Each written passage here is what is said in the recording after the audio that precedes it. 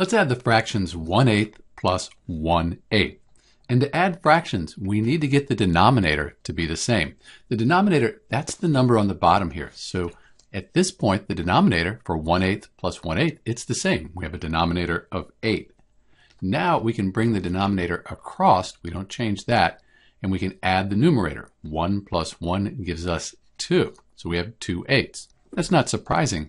1/8 and 1/8, you should get 2 8s. You could reduce this further, divide the top and bottom by 2. 2 divided by 2 is 1. 8 divided by 2 is 4.